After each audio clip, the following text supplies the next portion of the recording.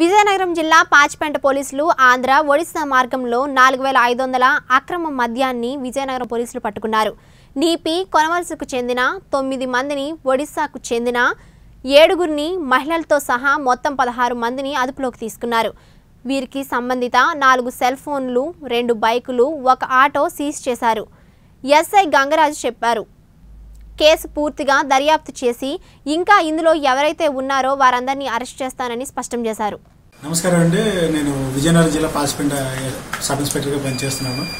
ఈరోజు ఉదయం 3 గంటల సమయంలో మాకు రాబడిన సమాచారం మేరకు 2 వీఆర్ఓలను తీసుకొని వెళ్ళేసి కంకనాపల్లి బస్ స్టాప్, ఘాటి రోడ్ మీద కంకనాపల్లి బస్ స్టాప్కి వెళ్ళేసరికి అక్కడ 16 మంది వ్యక్తులు లిక్కర్ను కొంతమంది సేల్ చేస్తూ కొంతమంది రిసీవ్ చేసుకొని 17 బస్తాలతో పట్టుకొని ఉన్నారు.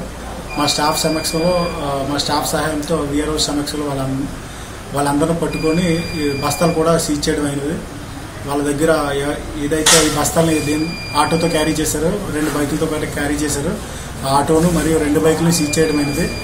అందులో భాగంగా 4 సెలవులు కూడా సీజ్ చేసాం. ఈ 16 మందిని అరెస్ట్ చేసి కేసు నమోదు చేసాం. మిగతా ఈ రైడ్లో అయితే ఎవరైతే ఇంకా ఇన్వాల్వ్ అయి ఉన్నారో ఈ లిక్కర్ మాఫియాలో వాళ్ళందరూ పేర్లు ఆరా తీస్తున్నాం. ఇంకా సమాచారం తెలియాల్సి ఉంది. Thank you.